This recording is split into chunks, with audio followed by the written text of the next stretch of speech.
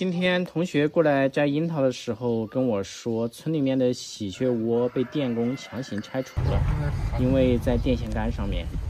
走吧，我们赶紧去看一下，里面还有小喜鹊。鸟雀呢？在那个那个高头。哪儿上高头？那个江棚高头。哪呢？江棚外国的江棚高头包着的。就是刚刚这个老人看到的，然后问我同学要不要，我同学才跟我说的。刚刚问了他具体地方，我们去看一下。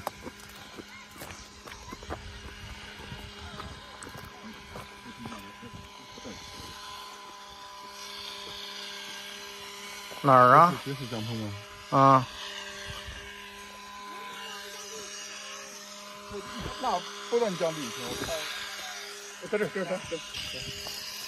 在那晒死的。好的，把一飞呀。抱吧。哦，这么多。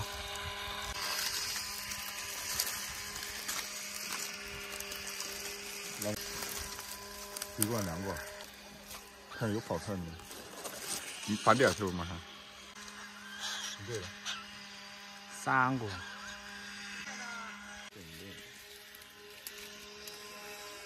就是这个电线杆上面，电工还没有走，站在上面呢。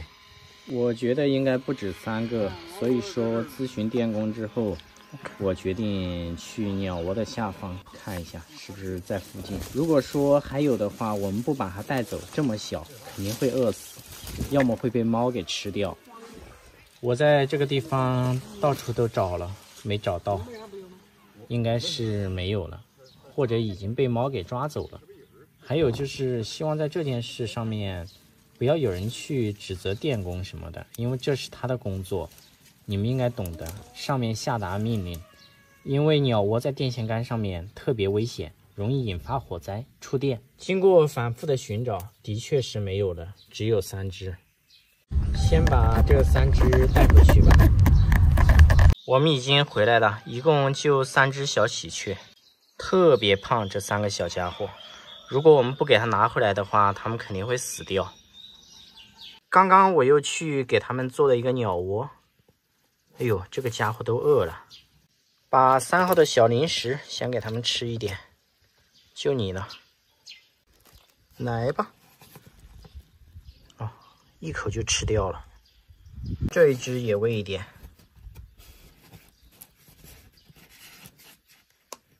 吃吧。这一条有点大呀，看一下这家伙的嘴巴，一口就吃了。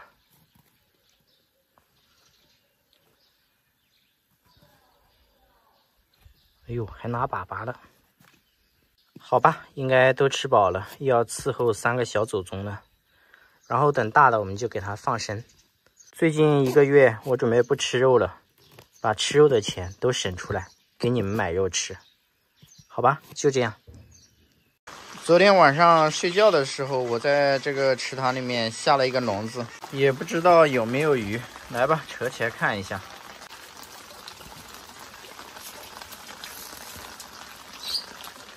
有，好像都是小鱼，挺合适的。好像还不少嘞，嘿嘿，已经全部拿出来了。还不少吧？这个螃皮放了，太漂亮了。这个池塘的螃皮颜值都特别高，放了吧，不容易。哎呀，怀孕的也放了，这2条也是。剩下的鱼我们全部带走，喂3号，还有那3个小家伙。走吧。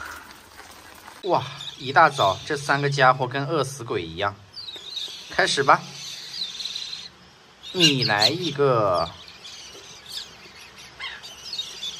你来一个，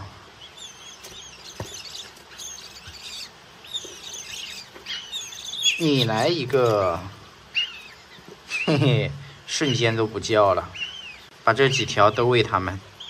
因为不放心那个白眼狼，出来看了一下，它居然在这里。这淋雨的感觉舒服吗？哎。我又要去管管你了，我都不敢打伞，因为我怕它害怕。看一下这淋的，这傻子，走。哎呦，我都心疼了，还是太小了，把它带到家里面来的，收留它2天吧，不然的话它在外面有可能会死掉。用吹风机给它吹一下羽毛，以防它感冒了。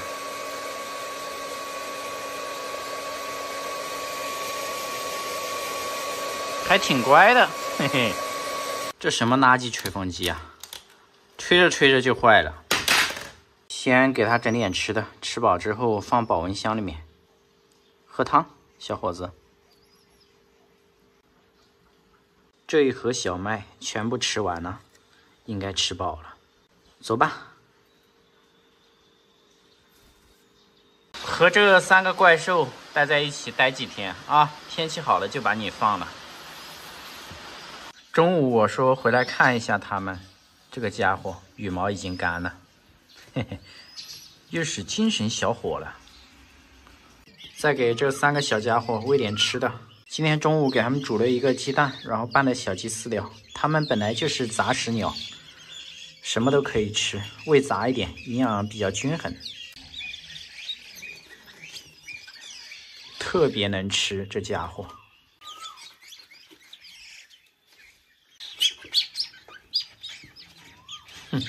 胃口太好了，还好昨天我们把这3个小家伙给捡回来了。昨天相关部门把我们村里面电线杆上面的鸟窝全部都拆除了，因为安全隐患太大了。现在我们这里电线杆上面一个鸟窝都看不到的，昨天已经被全部都拆完了。加上昨天晚上开始又下了一夜的暴雨，如果说我们不及时把它们救回来的话，它们肯定活不了。所以说这3个小家伙还是挺幸运的，希望他们早点长大，我们就把他们放生了。发现了一窝傻鸟，别人家盖房子在这里堆了一堆砖，这里面有一窝小鸟，带大家看一下，就在这个位置，看到没有？好几只小鸟，走吧。希望他们出窝之前，这一堆砖还没有被用掉。祝你们好运，再见。再来看一下昨天晚上我下的网。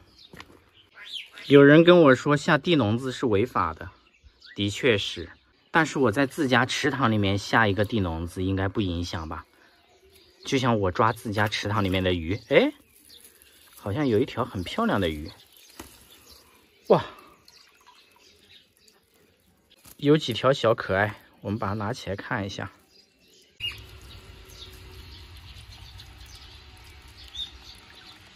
这么漂亮的2条鱼，怎么钻到我的网里面去了？这帮鱼都知道我不抓颜值高的，所以说放了吧，喂鸟，鸟也吃不了。去吧，哎，嘿嘿，还有这一帮漂亮的小螃皮，去吧。这一条怎么不走啊？放生。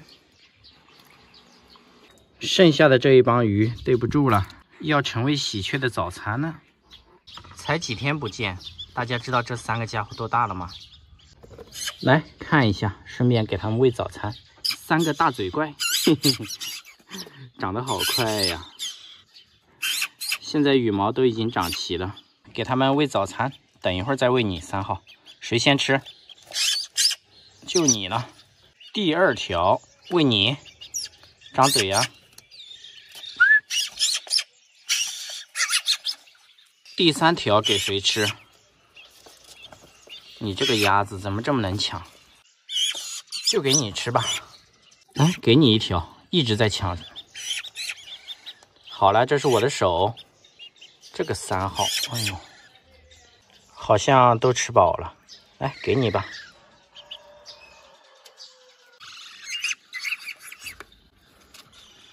刚刚抓那么多鱼，一餐就吃完了。好像还没吃饱，还在叫。等一会儿再吃啊！马上给他们煮鸡蛋。鸡蛋已经煮好了，他们好像又饿了。看一下，哦呦，差点把我手都疼了。因为现在天气太热了，也没给它喂水，所以饲料就拌得比较稀。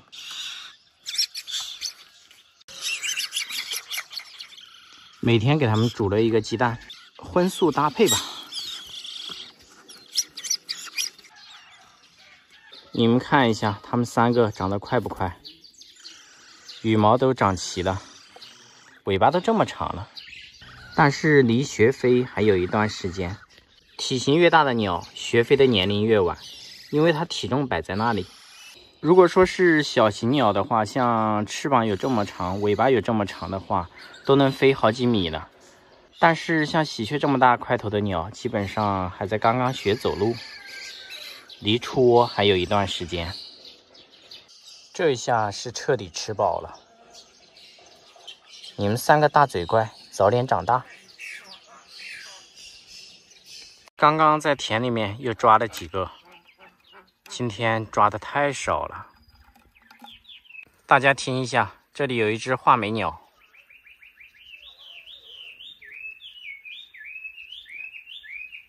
叫的真好听。走吧，我们回去。回来了，但是这几个蚂蚱根本就不够它们塞牙缝，所以说我今天准备用蚂蚱给它们包一个饺子，这样吃起来应该就可以了。而且蚂蚱一点知觉都没有，不错。谁先试一下我的厨艺？味道不错吧？再包2个。这个小伙子已经等不及了，来吧。第3个蚂蚱馅儿的饺子。这一下都吃饱了。本来1顿都不够吃的蚂蚱，最后还多了一个，给3号。你们几个就在一起玩吧，再见了。早上起来第一件事儿，鱼塘起鱼，看看今天有没有鱼。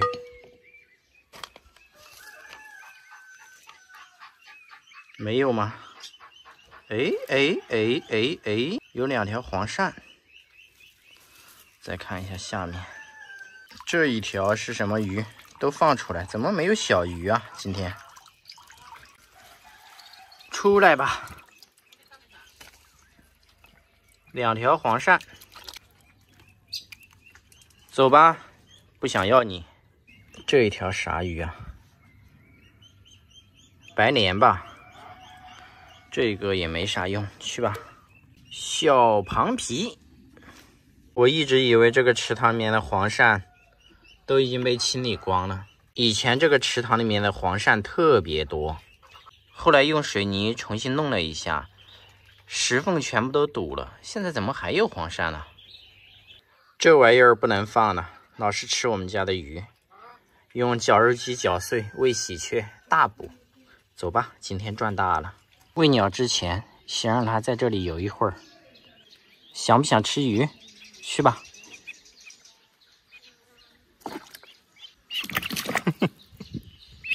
这个太大了，不是我不给你吃啊，你自己不吃，给你一条小的。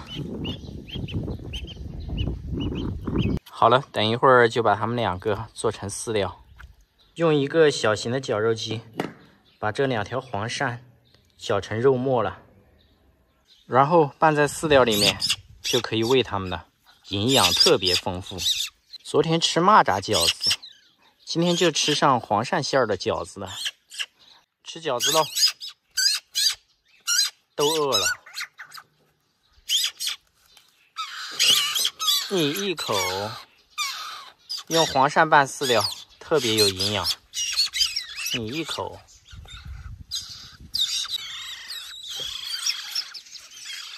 来，他们3个终于吃饱了。对比一下，他们3个其实块头差距还是挺大的。这一只最能造，块头特别大。从后面看一下，这个尾巴最长，这2个就短一点，这个是最小的。很快这3个家伙就要开始学飞了。总体来说，这3个家伙长得特别快，也特别能吃。刚刚给他们喂饱，你们看我吹口哨，嘿嘿，又饿了。我们等半个多小时之后再喂它们。等晚一点，我再看一下池塘里面还有没有鱼，再给它们抓几条。现在你们3个就好好休息吧。下午快天黑的时候再来看一下，现在有什么鱼。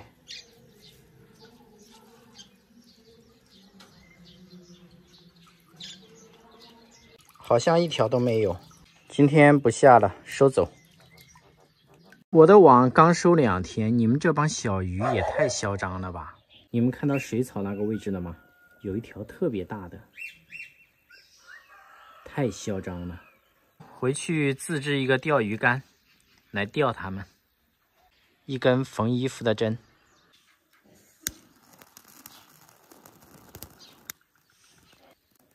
给这根针烤一下，烤软一点，然后做成一个鱼钩。自制的钓鱼钩做好了，搞一根鱼线把这个鱼钩绑起来，剪一块泡沫做一个鱼漂，绑在线上面。现在万事俱备，只差一根钓鱼竿。小伙子，别做窝了，走，跟我一起去找钓鱼竿。他又在找材料做窝，算了吧，我自己去。就在这里砍一根竹子吧，当钓鱼竿，走吧。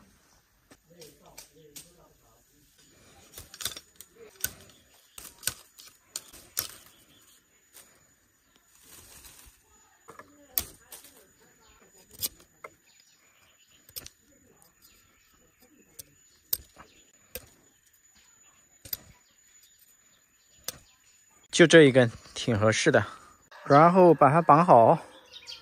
我小的时候钓黄鳝就是这样自己做的鱼钩，不过这种鱼钩很容易被黄鳝扯到洞里面去，然后一拽线就断了。好了，已经完成，我们去挖蚯蚓吧。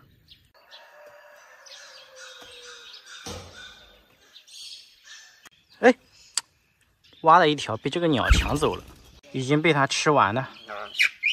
哎，算了，我再去挖吧。又发现了一条，把蚯蚓挂好。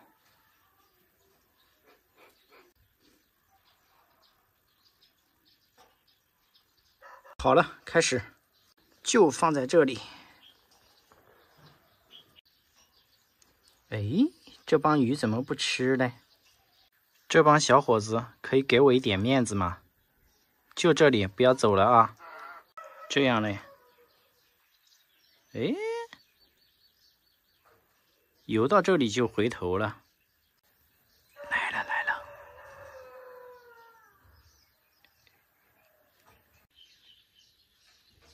这就见鬼了！你们看一下有多少鱼，就是不上钩。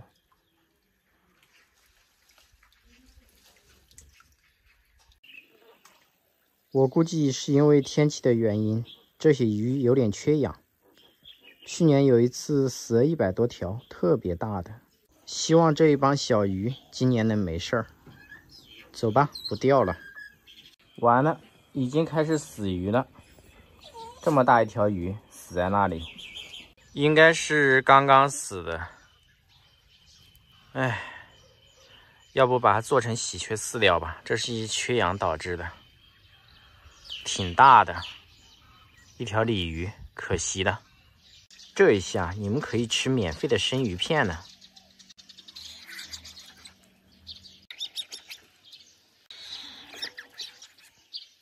这个鱼刺都被我挑完了，钓你的时候你不起来，这一下好了吧？今天的肉有着落了，吃吧。生鱼片吃饱之后，带它们出来晒一下太阳。顺便早点熟悉一下外面的环境，有助于早点放生。好了，今天就这样。今天到山上给小鸟采一点野果子吃。走这种山路，我们一定要小心地面，因为随时都有可能有一条蛇在地面上晒太阳。我们来扯一片树叶，如果等一会儿有野果子，我们可以用这个树叶给它包起来。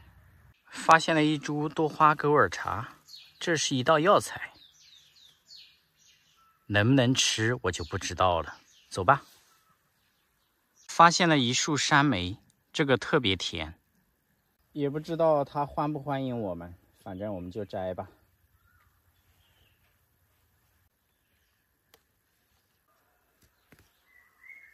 这一棵树上我们就摘这么几颗，剩下的留给野生鸟吃。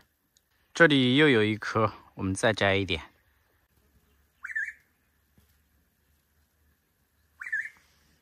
这种果子成熟之后跟草莓一样，而且味道特别甜。今天就摘这么多。有没有人觉得我摘的是蛇莓，而且不能吃？正好我们这边蛇莓也特别多，摘一颗给大家看一下。两边的这2颗就是蛇莓，蛇莓是长在地上的，这个比较硬，而且味道淡淡的，不怎么好吃。这个蛇莓特别鲜艳，我们摘的这个山莓颜色没有它好看，但是特别好吃。走吧，今天我们就摘这么多，回家去。另外提醒一下大家，在户外最好不要随便乱尝果子，因为吃不好就要请全村人吃饭呢。我在山上都听到水里面扑通扑通的，一看有一条狗掉下去的。走，我们下去看一下。嘿，这家伙，我还以为你掉到水里去了，结果它自己游回去的。它看到我之后特别害怕，上去了。哎，原来小丑竟是我自己。走吧，回家去。小伙子们吃草莓呢，开始吧，吃饭。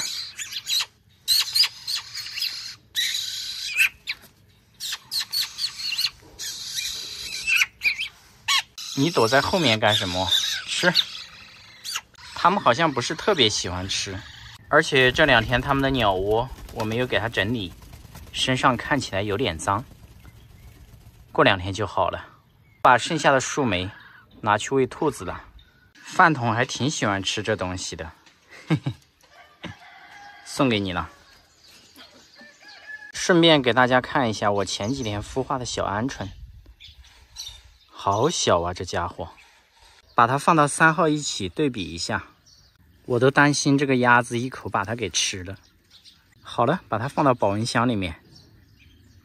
看一下这几个神兽长得快不快，带它们出来练一下胆量。20分钟之前喂的，又饿了。这一只是大哥、2弟、3弟，这个最小，胆子也特别小，它的块头明显小一些。给他们搞一点吃的，刚刚池塘里面弄的鱼，还有2条小泥鳅，等一会儿也喂它们。还是用这个小鸡饲料包小鱼给他们吃，就这样的，一口一个。来，先给大哥吃。饱了没？吃饱了。给2号搞一个小龙虾，来，给你搞一点好吃的啊！不要急，你最小，需要丰富的营养。把这个家伙给最小的那个喜鹊吃。就这么大的泥鳅，它一口就吃了，吃吧。哼哼，好吃吧？这3个家伙都吃饱了，这一下安静了。饿了的时候特别吵，一大早就开始叫。剩下的鱼交给这个鸭子吧，它一天都不知道要吃多少鱼。总体来说，这个鸭子块头还是比它们大一些。现在鸟窝里面它们已经不待了，站在手上好重啊，这3个。我把它们放在这里玩，刚刚看到它们在这个水里面洗澡，而且会喝水。不过这个水有点脏，我去给它们弄一点干净的。给它们换了一点干净的水，再放一点鱼。现在可以好好的洗澡了。喝水我从来没教过它们，天生都会，包括洗澡。这个鱼都被3号给偷光了。有一只已经跳到水里面去了。开始了，他们这很多技能，其实我们都不用教，天生都会。中间那一只已经洗好了，就洗了几下。我在这里等了半天，另外2只都没有下水。算了吧，洗澡也不强迫，等过几天它们稍微大一点，它们就会洗澡了。带它们出来晒了一个太阳，也就10多分钟的样子，又饿了。是不是看起来干净了很多？另外2只过2天就给它们洗澡。站这里，我去拿消音器过来。哼，太能造了，就这玩意儿效果最好了。还叫不叫？你也是最小的，怕了是吧？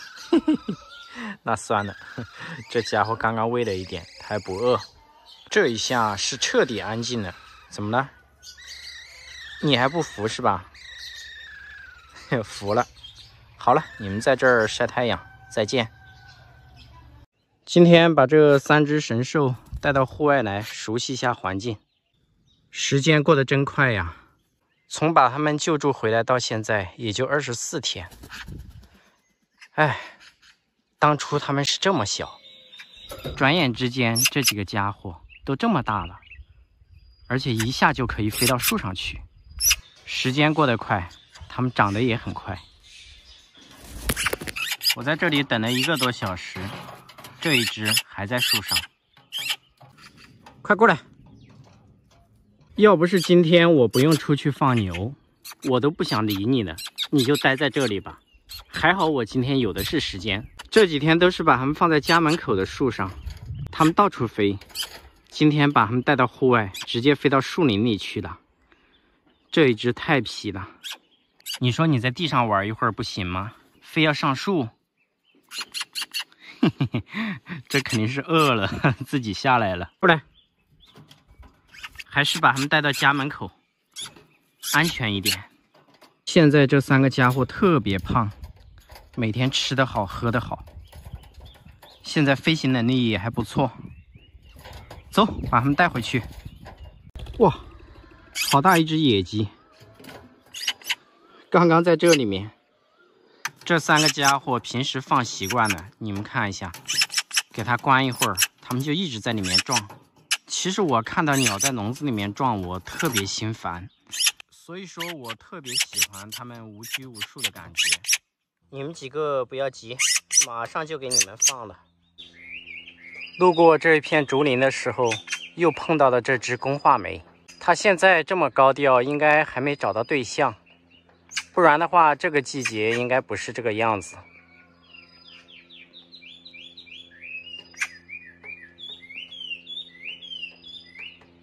走吧，我们回家去。回来之后，把这3只渴望自由的神兽放了，去吧，你们又可以自由了。今天可能有点热，我去给他们弄点水。等我打了一点水，就剩1只了。另外2只也过来了，刚刚在树上，都渴了。哎，有一只跳下去洗澡了，也不知道是不是上次那一只。第2只也跳下去了，嘿嘿，就是那一个最小的，有点傻。快下去！哎，它也下去了。3只都学会洗澡了，太棒了！好吧，你们在这里洗，我去给你们煮个鸡蛋。最初的时候，每天给他们煮1个鸡蛋，最近每天都是煮3个鸡蛋，还有小鱼小虾，还有瘦肉，捣碎，已经拌好了。最大的这一只现在已经会自己吃东西了，挺快的。它们的腿好长啊，嘿嘿，多吃点，又不是没这个条件，一天煮10个鸡蛋也喂得起啊，是不是？来吧。顺便你们看一下，洗完澡之后是不是漂亮多了？颜值越来越高。吃饱了就不用管它们，让它们在这附近活动，早点熟悉一下环境。这个傻鸟好像还没吃饱，嘿嘿，我再给这个傻鸟弄一点吃的。1、2、3，哎呀，这一下吃饱了吧？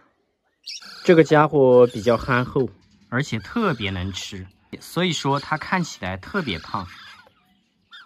而且它们的羽毛都附带着金属的光泽，看起来特别漂亮。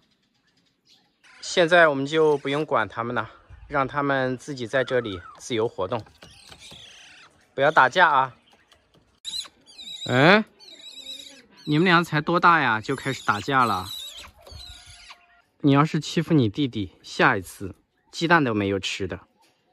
哎，咬我干什么？你们要团结一致，知道吗？另外一只在这里，它可能性格比较孤僻一点吧。好了，等一会儿我再来看你们。上一次我不是自制的这一根钓鱼竿吗？结果一条鱼都没钓到，还被很多粉丝嘲笑。我觉得有可能是我没打窝。于是我今天就请出了我的打窝小助手狗皮膏药。哎，兄弟，我派你来打窝的，你怎么进鸟窝里面睡觉了？快出来！只要把它关在鸟笼子里面，它就会拉粑粑，拉到池塘里面。我猜测这帮鱼有可能喜欢吃粑粑。你们觉得我这个打窝助手怎么样？你们3个又饿了是吧？等一会儿给你们抓鱼吃啊！安静，吵死了。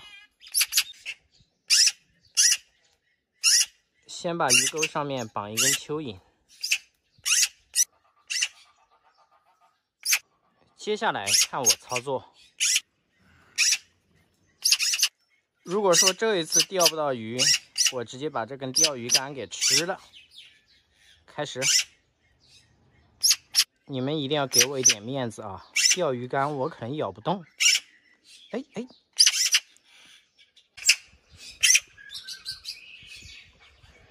中鱼！哎呀，哈哈哈哈哈哈！终于钓到了，钓了一条小鲫鱼。你说我是把你给吃了，还是把你给放了呢？别人都不上钩，就你给我面子，生怕我把鱼竿给吃了。你们看着也没用，吃不了。你试一下，把这一条鱼放了。快走吧，小伙子，再来一竿。中鱼，钓到了。这一次的比较漂亮，你们让一下，这鱼不能喂你们。看一下多漂亮，放了。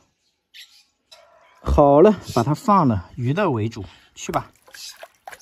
非常抱歉，答应给你们钓鱼吃，结果一条都没有。但是消音器我这里多的是，来吧。不要急，一个个的来。哎，有2只会自己吃的。嗯，吃吧，吃吧。这个家伙还没吃饱，来吧。吃饱了自己去玩，我出去看一下其他的小鸟。今天带大家去看野外的红嘴蓝雀。小伙子，你看着我干啥呀？我不买猪肉啊，下次再说，再见再见。走到这个位置，就让我想起来，这个车里面前几天我发现有一窝北红尾雏，而且窝里面已经有5个蛋。你说这别人车开走了，你们去哪儿找孩子啊？哎，心真大。前2天我在村里面发现了3窝红嘴蓝雀，有2窝特别矮。这一窝昨天我看到还在叼材料，不知道下蛋没有，应该还是空的。我们去看一下另外2窝。这一窝红嘴蓝雀树太高了，不知道什么情况。但是在它旁边的一棵小树上面有一窝，走，带大家看一下。这里看到没有？特别矮。前几天过来看的时候，里面有3只小蓝雀宝宝，还特别小。兄弟，我马上就走，不要害怕啊。这个老红嘴蓝雀一直在这里叫。它旁边就有一个蓝雀的窝，我估计这一窝里面也有小鸟。这几个家伙长得也太快了吧！前几天我看的时候，羽毛才长了一点点。头窝的鸟就是有优势，因为这个季节野外的虫子营养会更加丰富，食物的选择性会更多，所以说它的成长是非常好的。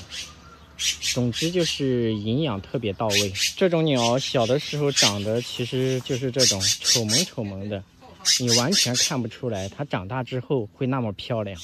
还有就是我要说明一下，每次我拍摄户外鸟的时候，很多人就会给我发私信让我卖它2只，怎么样的。我不会贩卖任何一只野生动物，大家记住了。所以说这种私信我从来不会回复，也希望大家能够理解。而且我也不会去掏鸟窝，也希望大家共同见证。其实我们这里的鸟特别多，还有很多的品种我都没有给大家拍摄过。很多时候我自己发现的鸟窝，我看了1次，我基本上就不会再去看第2次了。就是说尽量不要打扰它们。这个蓝雀今天也是我们最后一次拍摄，也是第1次拍摄，以后永远不会再来看了。走了，不打扰它们了。这家伙特别凶，再见，我对你们没兴趣。今天我们这边的雨下了一整天，也是这3只喜鹊第1次经历下雨。我已经1天没管它们了，看一下它们身上淋的。过来，还有一个嘞，过来，我看一下。淋成落汤鸡的。另外一只不知道去哪里了，就发现了2只，我去给它们弄点吃的。煮了一个鸡蛋，用小鸡饲料给它们拌一下，给它们搞点吃的，补充一下能量吧。过来，还有一只呢，我看一下，过来。哦，在那里伸了一个头。我的天哪，你怎么这么丑啊？没事啊，以后你们总要经历大雨，这都是你们成长的一部分。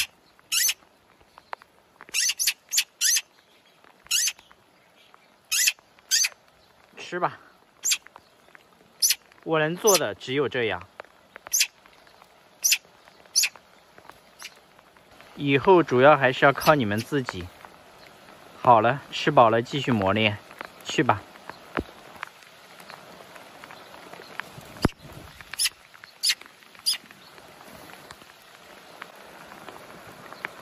吃饱了又跑了，这一个还没吃饱。好，快去！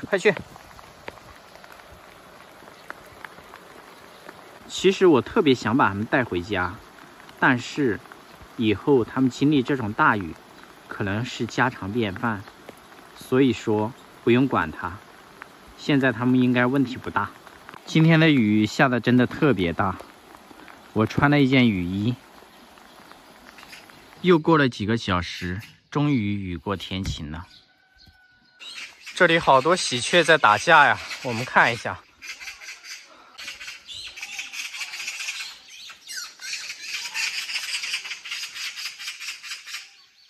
什么情况这？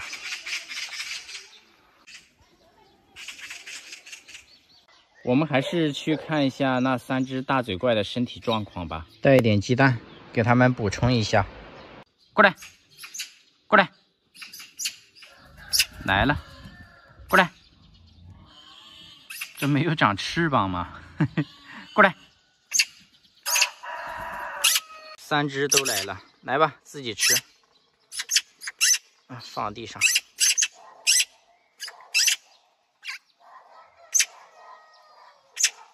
吃吧。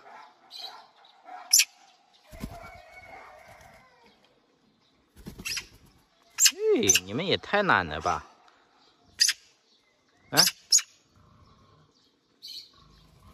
真是服了你们，不给你们喂吃的，你们还都跑了，都等着喂。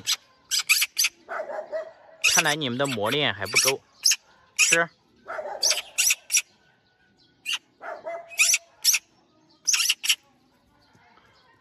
放这里。完了，你们两个，哎呀，算了算了，来，一人分一小口啊。身上的羽毛都已经干了。本来我还挺担心它们的身体状况的，看起来还不错。刚给这个家伙一块鸡蛋，叼着就跑了，吃完了又过来了。最聪明的，这两个傻乎乎的。哎，等一会儿再给你们弄吃的啊，去吧。真是吵死我了。再见。我是小巴哥。这小子趁着二驴最近不在，疯狂地霸占他的鸟窝。我觉得是时候要把二驴请出来了。而且鸟窝里面还有狗皮膏药的羽毛，我都怀疑你是不是在狗皮膏药身上扯的。你还点头？你等着吧，我把二驴叫过来，让你霸占他的鸟窝。我马上把二驴叫过来。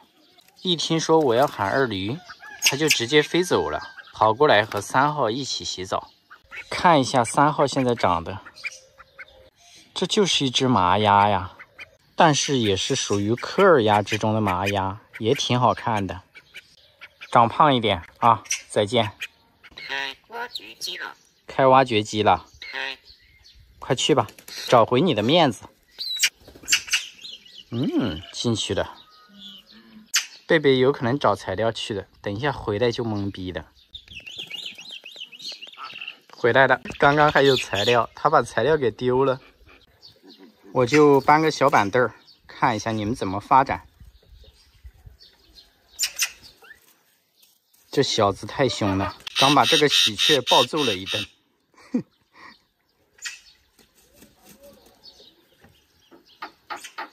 这喜鹊又来了，等一下要挨打，又来一个。哎呦！嘿嘿嘿嘿，鸟窝被抢了也不至于欺负小孩子吧？这喜鹊还是个宝宝。这傻喜鹊又过来了，他还挑衅贝贝。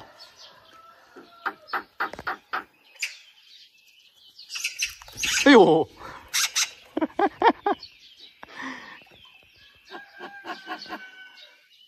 这个喜鹊才1个多月，这个家伙已经7、8岁了。几点了？你小子就躲在鸟窝里面看热闹，开心吧？二驴懂得玩战术，反正就是躺在罐子里面不出来。贝贝拿他一点办法都没有。你好。这家伙没办法，只能来洗澡。你洗吧。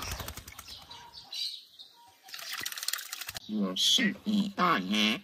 这小伙子洗个澡又过来了，来给你个材料，你去别的地方做窝啊，给你，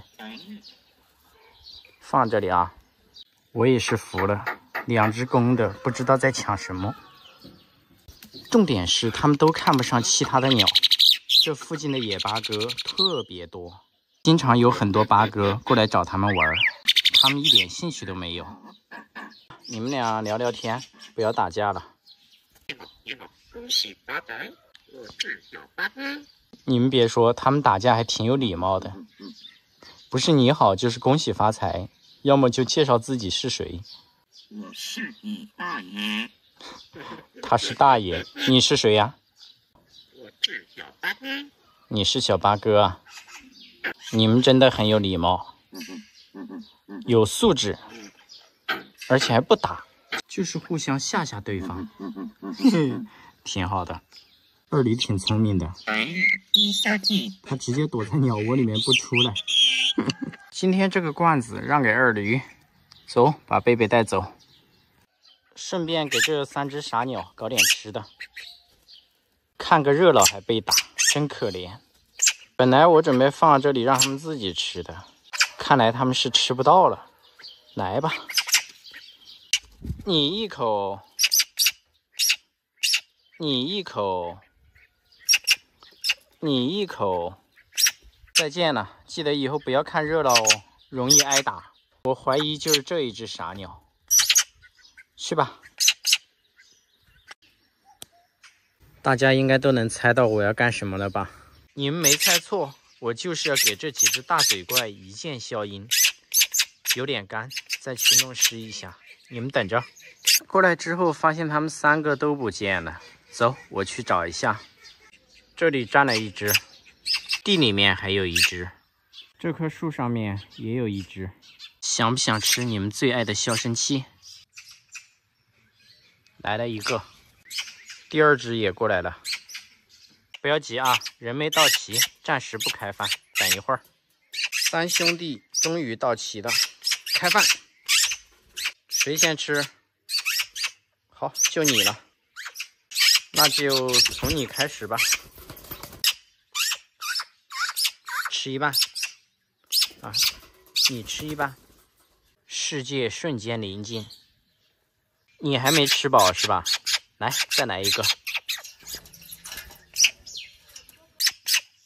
你也是，来吧。最后一点。这么大一坨饲料，他们一顿就吃完了，而且很明显还没吃饱。你要把我手给消化吗？再加这么多，应该可以吃饱。就你没吃饱是吧？来，哎，又来一个。看来你们2个都没吃饱。帮助你们。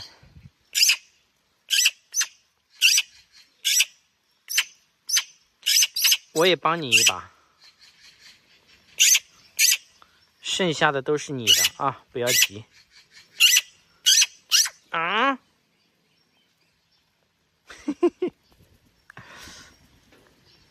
这一下世界真的安静了。怎么了？完了，还没吃饱，没了。你们太冷燥了。哎，最后一点，没有了。哎，到你嘴里面。这一下是真的没有了。再见。跑了。我在这里训练鸽子，这2只喜鹊就在这里看着我。再把这个鸽子训练一下，把它关起来。我们看一下这2个家伙。走，过来，过来。吃饱了就不理我了是吧？好，把你关起来。这2个家伙最近越来越怕我了，让你们见识一下。我现在靠近他们，过来。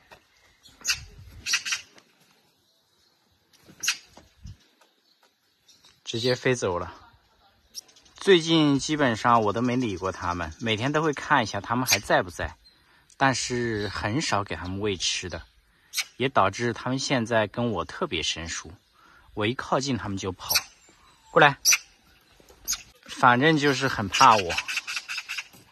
赶紧回家整一个消音器，让他们回忆一下小的时候的感觉。消音器想不想吃？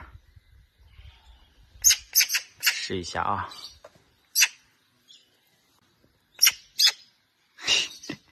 有点效果。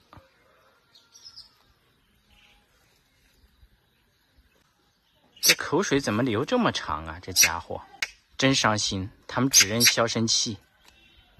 我不拿东西，他们看到我就跑，还怕我啊？哎，不行，必须抢回来。其实他们现在这个样子也是在我的预料当中，但是别说，还挺失落的。昨天我看到另外一只了，特别怕人，跟他们一起回来了，动作稍微大了一点，又把他们吓跑了。过来，过来，过来，过来，来了，送给你们。吃个消音器还这么警惕，现在啊，被他们弄掉了哦，嘿嘿嘿，吃不成了。刚刚那个消音器已经掉了，再弄一个，试图挽回一下我们的感情。我就搞不懂了，你们为什么要这么怕我？想吃的话就下来呀，一直站上面干什么？鸟还是当初的鸟，感情再也回不到当初了。让他们自己吃吧。